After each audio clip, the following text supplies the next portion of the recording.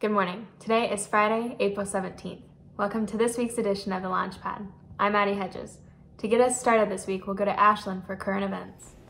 Thanks, Addie. Coronavirus cases worldwide has now surpassed 2 million. New York currently leads the United States with over 200,000 cases. They have had to resort to mass graves to bury unclaimed bodies. In Ohio, there are now 8,239 confirmed cases and 273 fatalities. Governor Mike DeWine has said, although it'll be a while before life resumes to normal, he plans on reopening businesses slowly starting May 1st. Now over to Abby for Launchpad PSA. Thanks, Ashlyn. Hello, everyone, and welcome back to this week's PSA. This week's PSA is on hygiene. Now, I'm pretty sure that your family does not want to smell you from the other end of the house, so I would like to make sure that you guys are all showering appropriately with soap, not just water, and brushing your teeth twice a day. Just because we are in quarantine does not mean that all of our hygiene practices are to go out the window. This is a Launchpad PSA, the more you know. Welcome to the absolute best hair tutorial you've ever seen in your whole life. Today I'll be giving this very strange man a mullet. He just doesn't know it yet. You want to follow my steps exactly to reach the full goal. First thing, you will take your beard trimmer that's not meant for cutting hair and accidentally turn it to the shortest possible length ever. Why does your face look like that? Like what? You're making a weird face. What am I supposed to do? As you just watched, my father looks depressed throughout this whole video, and he is clearly worried about how amazing I am at cutting hair. In a few short seconds, you will see how I did on the first side. You may want to pause it if you want exactly what I did. I'm filming. How does it look? You can clearly see that I did not do the best job on this side. However, on this side, I did fantastic. There's a zigzag style, and it's really cool. Be sure to follow the steps exactly. Thanks for watching.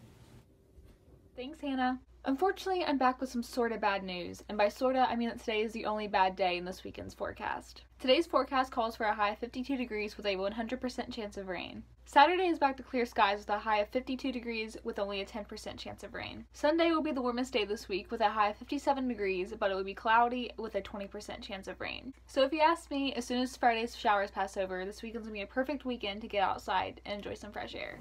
Hey all you cool cats and kittens, this is Mrs. Hackett doing a quick little science experiment with my daughter Allie. We chose an egg experiment being so close to Easter, and we're going to demonstrate the law of inertia. You guys remember the law of inertia is the tendency of an object to resist any change in its motion. So it's like when you put a seatbelt on, slam the brakes, the seatbelt stops you from flying through the windshield. Okay, so inertia is the tendency of an object to resist any change in its motion. We have a raw egg and a hard-boiled egg here labeled A and B. We have not decided which one's which yet. And I have done this experiment before, but I figured some of you probably have forgotten about it. So what Allie's going to do, she's going to spin each egg. She's going to briefly put her finger on top to stop it and let up her finger. Whichever egg continues to spin is going to be the raw egg. Okay, because remember, raw egg is liquid.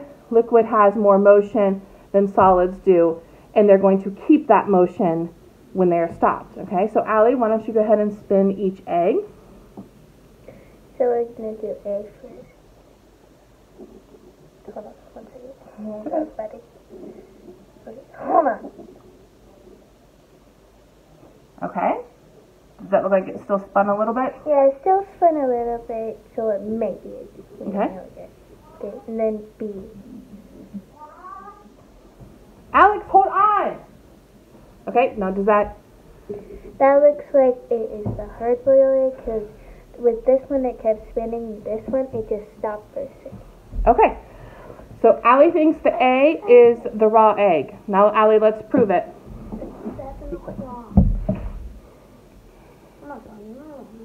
I said on top of my head. Okay. Is it raw? Yeah. Science is fun. Thanks, Hackett. Now I'll be reading an excerpt from one of Jack Kerouac's many novels. The only people for me are the mad ones. The ones who are mad to live, mad to talk, mad to be saved.